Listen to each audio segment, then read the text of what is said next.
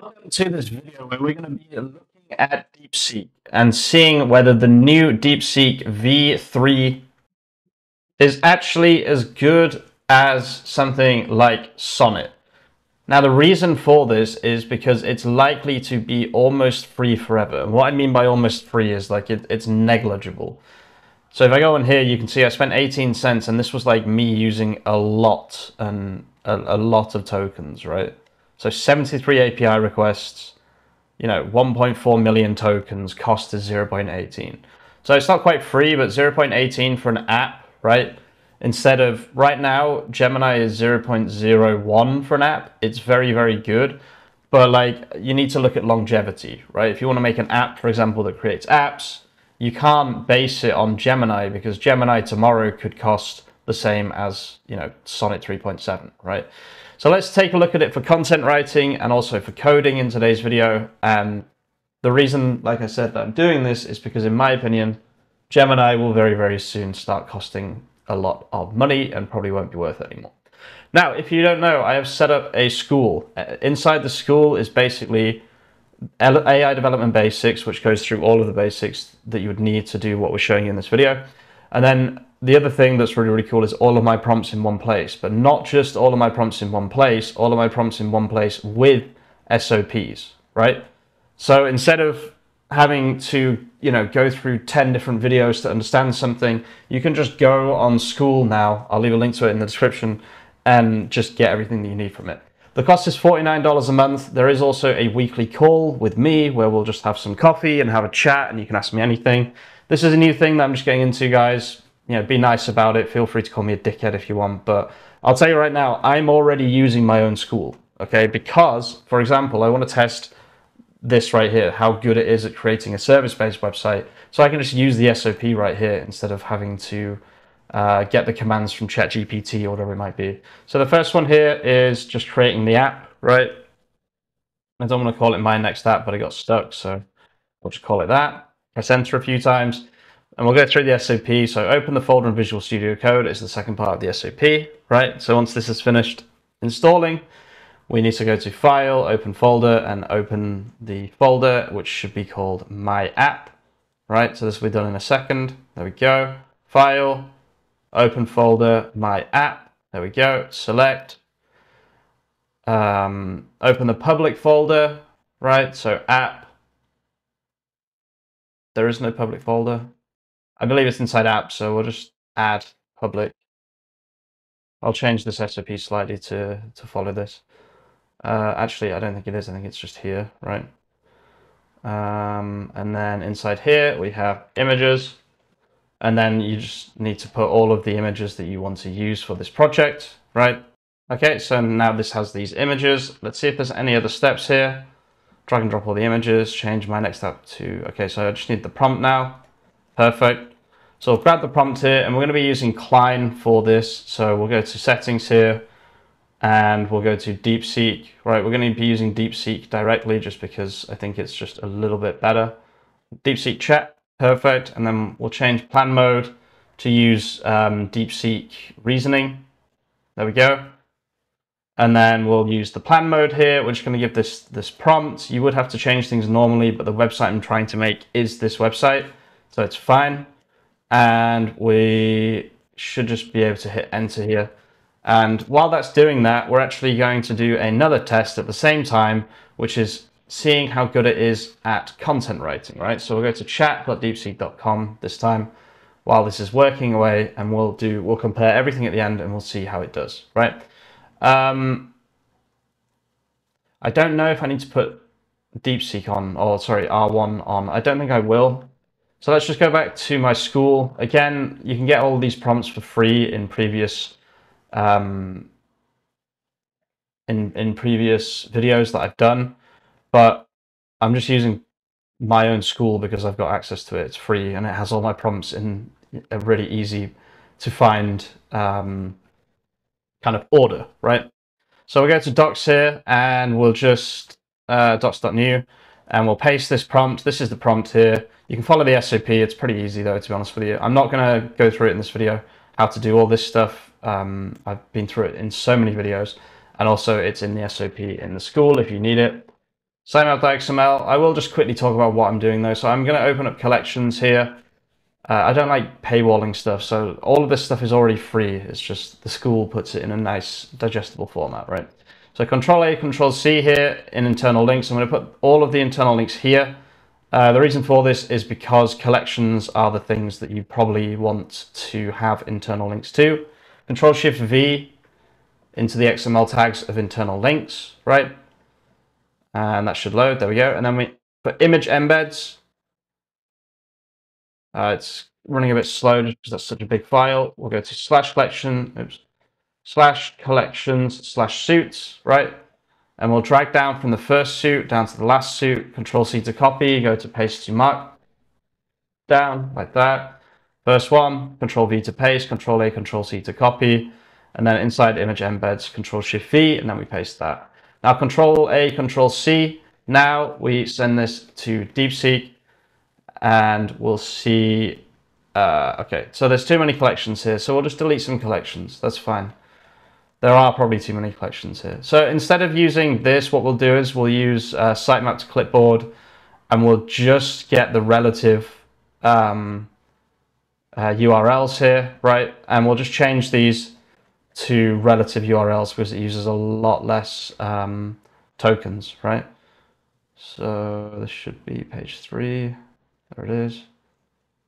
So Shift, click, Control Shift V. This should be a little bit more manageable for DeepSeek. So let's see. Okay, wait, let's just start a new chat and send this. So just hopping back to the code here, it's done the first bit of planning here. I'm just saying everything is up to you, right? I want it to plan everything. I don't want it to rely on me for anything. The reason I'm doing that is because this is how I always do this test, to see how good the model is at creating things without too many instructions, right? So I don't want to propose a color scheme. I don't want to do any of this. I want it to do all of this itself. I will say right now, this is looking pretty damn good with the reasoning model. You can see here, DeepSeek Reasoner for the plan mode. This is looking pretty damn good, to be honest with you. So now I'm just going to hit Act here. And if this is capable of creating something that's close to what we need, almost for free, so we're talking like, you know, under $1 for an entire website. And it's always going to be that case. It's not going to just suddenly go up to, you know, 1,000, $15 every million output tokens or whatever, like Gemini will, okay? So that's why I'm making this video, because if, like, DeepSeek is the one that will basically always be free. So we need to see whether it's actually good to use. And you can use this completely for free if it was on your computer as well. So in terms of content, this doesn't look too great, to be honest with you. I like the structure generally, but like it's way too short and it's just not really good enough, to be honest with you. So in terms of content, I wouldn't say this is going to be like something that I'm going to be looking at in much more detail. This content doesn't seem, it's not very long. You know, it's used the images and things. Maybe there's like a limit to the chat version of DeepSeek, right? I mean, the way it's used, this would rank on Google. I'm pretty sure this would rank on Google. It's a very, very short article. But you would want it to be a little bit longer, right? You wouldn't want it to be this short. This is a little bit too short for a full-blown article. Let's just see, just because I'm curious if it even passes originality 1.0, which I doubt. If you don't know, there are two. There's light and then there's turbo. So I'm just going to use light because if it doesn't pass light, it's not gonna pass turbo either. So we'll see how this does. So you can see once I move this to act mode, it changed to DeepSeek chat. This is a really, really good way of doing things because you're using the reasoning model for reasoning steps, right? And then you're using the chat model for the actual coding part. Yeah, so it didn't even pass light 1.00. So for content writing, I wouldn't say it's quite there yet. One couple of things I would say is probably this has a max tokens, which if you're using it in the API can almost definitely be changed, right? I don't think you can change it here, which is unfortunate. But if you can change this and it has more output tokens, this isn't a complete waste. It uses internal links and images properly. It's not long enough. So as long as you can get it to be long enough, this is definitely worth our time. Okay, so before we look at the result from DeepSeek, I just want to show you what Claude Sonnet 3.7 came up with using pretty much exactly the same methodology, right? And you can see it's really, really nice, beautiful font, beautiful animation, beautiful coloring. Basically everything is perfect here, right? Really good SEO, etc., etc. Everything is good here. Now, one thing I've noticed with DeepSeek is it says task completed far too quickly and far too often. This is pretty frustrating, to be honest with you, and I don't like this. This might be a prompting issue. It might be something that we could fix with prompting, but yeah, I'm just not sure at this moment in time. Yeah, so you can see again, it keeps doing this thing where every time it does like a small task, it assumes that it's finished the entire task. This is quite common with DeepSeek, but not very common with other ones. So you do have to kind of guide it a little bit more. So I'm just going to say keep going. It's almost like, oh, that's the thumbnail for this video. It's almost like vibe coding, chaos coding, right? Let's just see what it's got so far. So let's do npm run dev. I do want to, yeah, obviously it didn't work.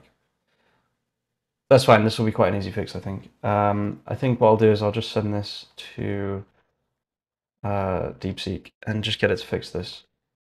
Oh, okay. Oh, I was wrong with my video the other day about DeepSeek. This is really nice. This looks amazing. I'm sure all of these are placeholder, etc. But like, this is something that can obviously be added later. Blah blah blah. But like overall, this design is phenomenal, and it cost overall 10 cents.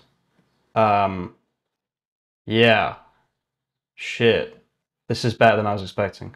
For some reason though, npm run dev doesn't work, but instead you have to do start localhost. So I'm not really sure what kind of project I've been given here. Pretty sure it's supposed to be a Next.js app. It does look like a Next.js app. But yeah, overall, I'm really, really happy with the result here. This is not what I was expecting. And yeah, I mean, it definitely needs some changes. There's definitely a few things that need doing. It doesn't seem to be like I'm not sure how the project's set up, to be honest with you. But the language switcher works, all that good stuff. And to be honest with you, it looks phenomenal. It looks almost as good as the real one, the live one that was made by Sonnet. So yeah, I think I was wrong about DeepSeek. I think I cast it to one side a little bit too quickly. I think there's definitely something that could, potentially work here. And yeah, I mean, I think this is really, really good, to be honest with you. I just need to test this though properly. So I just want to see why npm run dev isn't working. Let's just have a quick look. Do I have? How are these all in use? I'm so confused. Okay, look, I'm going to end this video here. I think this has potential. However, there is also the fact that it does get stuck. It's not as good. There's definitely some problems here. Something is broken here. I can't even get on the website anymore. However, what I saw originally was good enough for me to release this video and say with some confidence that DeepSeek is making moves here. And they are going to be the cheapest way to build websites very, very soon. I'm going to come up with some SOPs. I'm going to add them to the Skool. Make sure to sign up for the Skool if you want to keep up to date with that. And also, of course, they'll be on the channel as well. Everything you need is in the description of this video. Thanks for watching. If you're watching all the way to the end of this video, you're an absolute legend. And I'll see you very, very soon with some more content. Peace out.